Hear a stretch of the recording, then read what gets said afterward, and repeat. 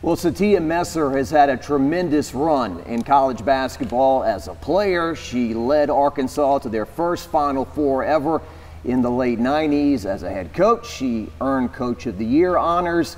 And now with Kim Mulkey, they've been working together for almost a decade. 8 years at Baylor, 1 year here at LSU. She joins us now. Sytia, thanks for stopping by. Thanks for having me. It's great to visit with you today. And I tell you what, I'm looking at your accolades over the years. So when you and Kim were at Baylor, 8 for 8, folks, 8 years together, 8 Big 12 championships. Kim says she doesn't take conference tournaments seriously, but they still won 6 of those too.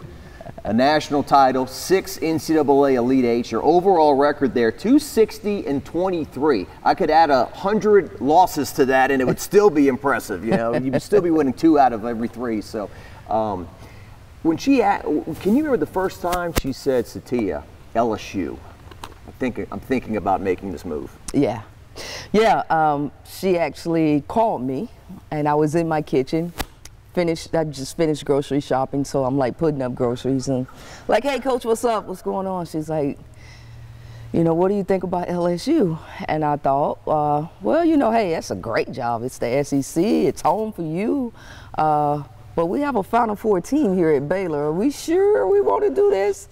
And she said, "You're right. Let me think about it." And so a couple days passed, and she called the entire staff back and said, "Listen, I'm really thinking about this." And it was hard. You could tell emotionally that it was hard for her to make that decision. But once she made it, you know, her heart has been here at LSU, and it was tough leaving former players in the community of Waco. But it's been a great situation here. Yeah, you always want to be somewhere where it's up and running, right? Right. And when you've got it up and running, like you guys had at Baylor, yeah, to leave, like a lot of people when her name first came up, she's not coming here. Why would she leave Baylor? You know, and I honestly was waiting every day to see the news break that Baylor had extended her and, you know, gave her a raise and all that. Correct. Didn't believe in sunshine and rainbows and whatnot, but it happened. And so, yeah, that was such a big move for you guys to do that. Yeah, it was. It was tough, as I said earlier, leaving our players at Baylor. Just great people, hard workers, and just that community, Baylor community, and the city of Waco. But you know, this business is like that sometimes. You know, you have to go with what's best for you at that particular time.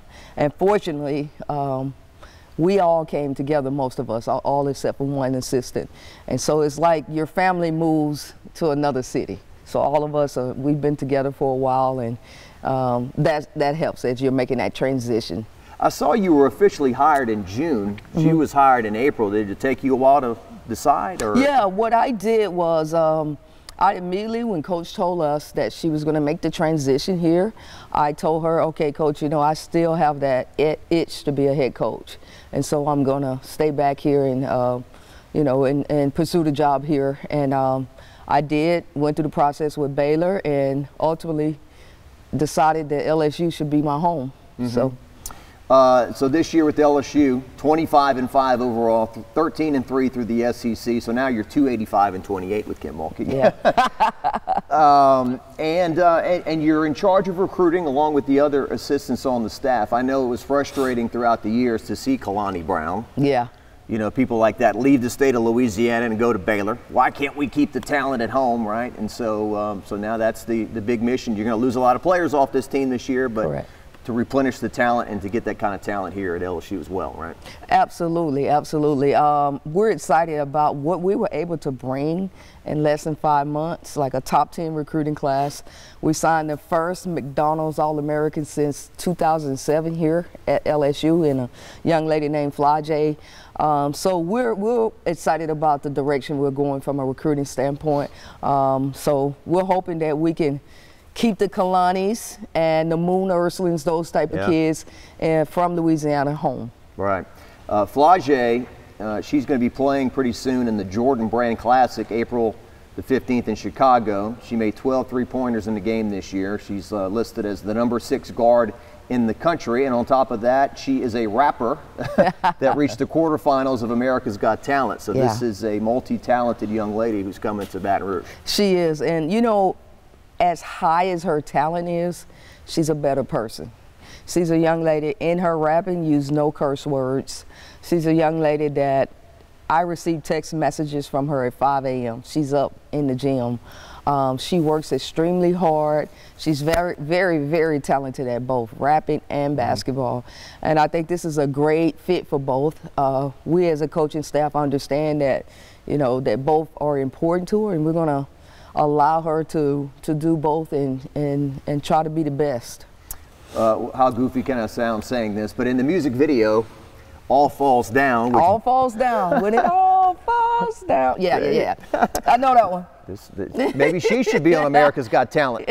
So Boosie makes an appearance in that, right? But she does make a comment. She goes, if I don't handle my craft, the rest of this maybe all falls down. Right? Yeah. So that's the number one thing. The basketball is the number one thing. Yes. Yes, it is. And she understands that. That's why she wanted to come play for the best, and that's Coach Mulkey. In my opinion, Coach Mulkey is the best coach in the country, and that's why she wanted to come play for the best, because she understands that basketball is number one. Working with Kim Mulkey, what is it? I mean, obviously we're talking one of the greatest of all time, and the fans that have gotten a chance to enjoy this year. I mean, I know personally, I got one eye on the game and I got one eye on her. I just want to watch her get after a ref. I want to watch the fiery spirit that she brings to the games. What is it that makes Kim Mulkey great? Number one, her spirit as a person. Kim is an amazing woman, and people don't understand that about her. All that passion.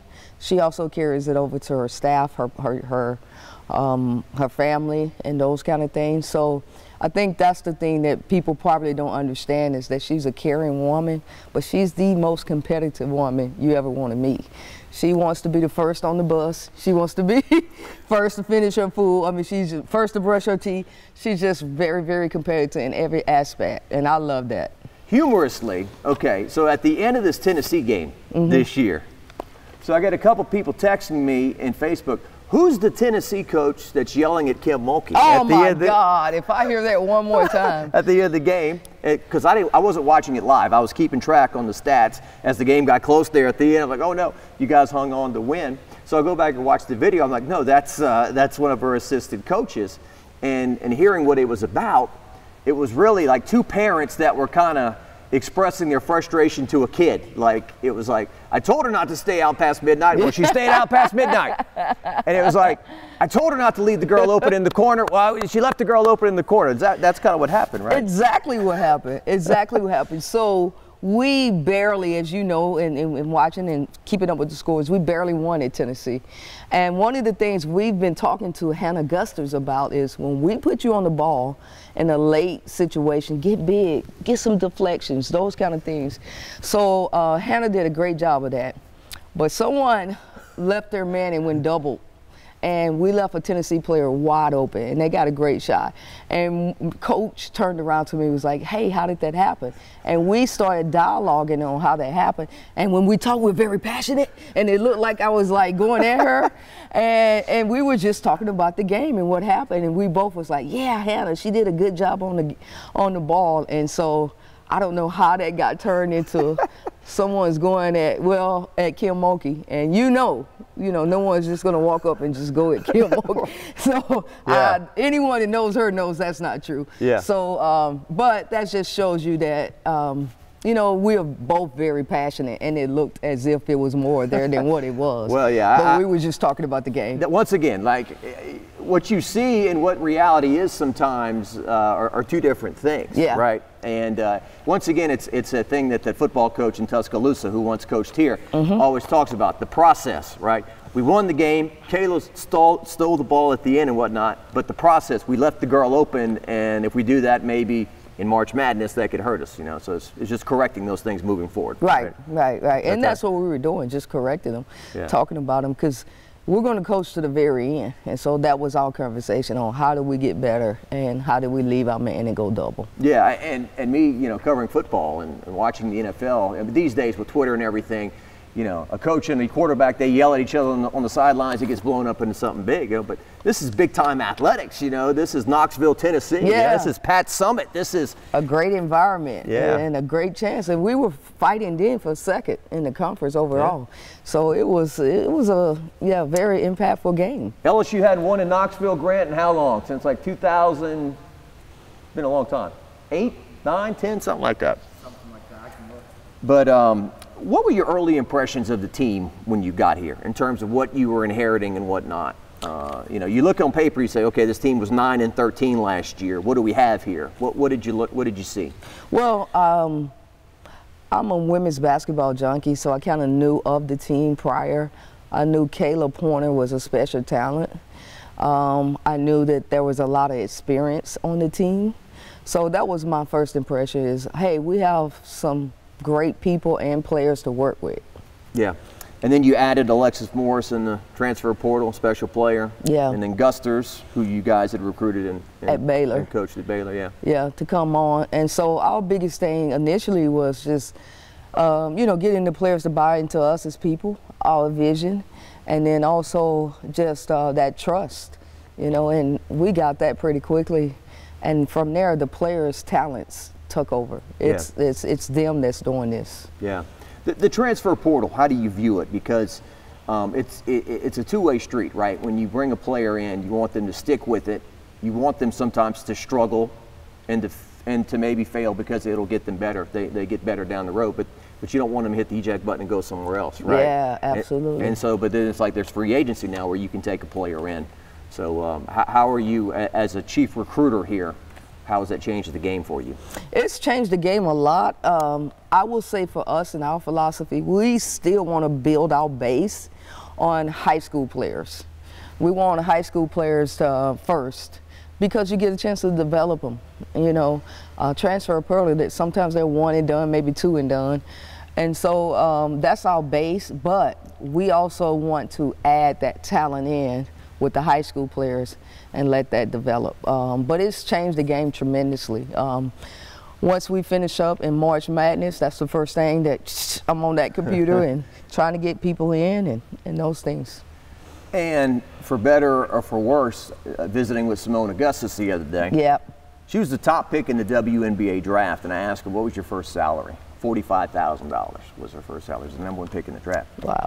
So you get the players stay 4 years and 5 years because the temptation, unlike the men, to go pro isn't there, which I enjoy as a sportscaster to get to know the players, and the fans get to know them over 4 and 5 years as well, and you can build a nucleus like you've got right now, right? Where you've got a Kayla Pointer, Faustina Fua, Jalen Cherry, these players that have been here for a long time. Correct. And I like that. Like I said, I'd rather have the high school player that you get a chance to build and develop, and even with the relationships, you know.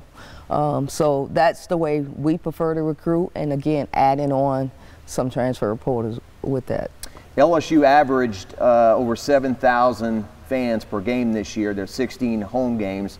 I looked it up during the final 4 years, the 5 final 4 years, it was 3,500, 7,300. Now, 7,300 was a team that went 33-3 and lost to a coach named Kim Mulkey in the 2005. 2004, 2005. Yeah. Basketball junkie, right? Basketball junkie. Yeah. And that was an amazing team with Simone and those guys. But you know, Kim is amazing. I remember in that game, she went to a zone, and it just kind of threw LSU off for a little bit. And she's not a zone coach. Anybody that knows her, she's man-to-man. So she had to do what she had to do to try to win it. But went to a zone, and I think it kind of shocked LSU a little bit, and they couldn't get in a good rhythm from there. Yeah, from a coaching standpoint, right, zone sometimes is affiliated with lazy basketball. You know, you're kind of covering an area, man-to-man, you're getting after it, right? Yeah. And so that's kind of, she's never been a zone coach, but that day it worked. It worked. Yeah. Hey, you got to do what you have to do to advance. Survive and advance, that's the thing in March. But yeah, it worked. Kim is a gritty coach, so she's going to teach defense that way. I mean, it's getting up in you, getting after it, and that's why man-to-man is so important to us. Yes, Sytia, that's the irony of it, because that's one of LSU's most disappointing days, because that team had Sylvia, Simone, Tamika. They were loaded, and it was kind of like, this is a team that's going to win the national title, and they lost to Baylor that day. Yeah. You know? Could have never imagined all these years later Kim Mulkey would be here as the head coach. Isn't it funny how it all aligns up? And I think it aligned it up the way it was supposed to be, the timing. Sometimes you run out of your seasons, and her season at Baylor had ran out, and now we're able to blossom and develop what we can here at LSU, which is amazing. Yeah. Her son Kramer, which I think he could probably be on your staff too, as much as he knows about this team. And as much as he's around, he could definitely be on the staff. But yeah, no, Kramer is an LSU guy through and through. You know, he played baseball here, and yeah, he's a guy that he'll talk to us and, like, you know, about the games, because he's grown up around it. His mom, you know, and his sister both play, so he knows the game really well. Yeah, yeah. He just said, you know, Mom had done about all she could do at Baylor. You know, she had kind of done everything she could do, and the timing was right, and now she's here. Because when Kramer played baseball, it was always the joke, you know, hey, get your mom to come coach at LSU, you know, and it all lined up. It finally, did. Down the line. He was a great player for LSU as a shortstop. Let's talk about some of these other coaches on the staff, because like in football, you know, the head coach is out in front, but without an offensive coordinator, a defensive coordinator, a good staff, it all falls down. Okay, Flajay. But Daphne Mitchell, yes, like you, an outstanding player in the collegiate ranks, and she coaches the post players. 6 seasons at Baylor with Coach Mulkey. Yeah. Okay, so fun fact about Daphne Mitchell, she played at Georgia Tech, and I actually coached her at Georgia Tech when I was an assistant there. And so just kind of stayed in contact with her. She wanted to get in college coaching, kind of helped her transition there. And she's blossomed and done her own thing from that standpoint. But I've known Daphne since she was 18. She's going to be amazing. She is amazing in this business. And I'm excited to work with her and see everything she does every day. Awesome. Kaylin Rice, she's kind of like a whiz kid, right?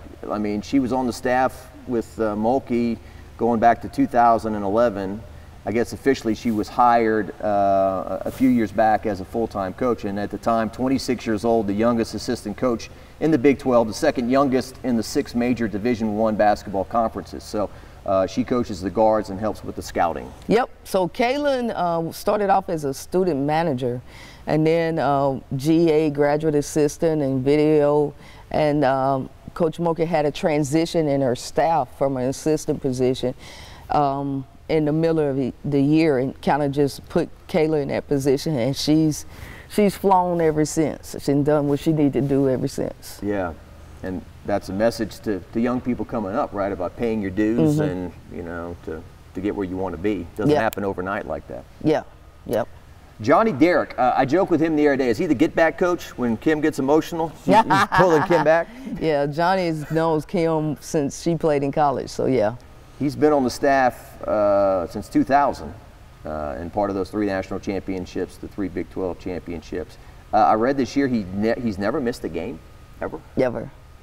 Unbelievable. No. Yep, that's amazing. Yeah, good deal. Yep. Director of Operations, and then just to give shout-outs to the other people on the staff, Jordan Westbrook is the Assistant Director of Operations, Shantae Crutchfield, the Assistant Director of Operations and Recruiting. Joe Schwartz, young Joe Schwartz, Assistant Director of Operations as well. Stylish young man, right? Stylish and funny.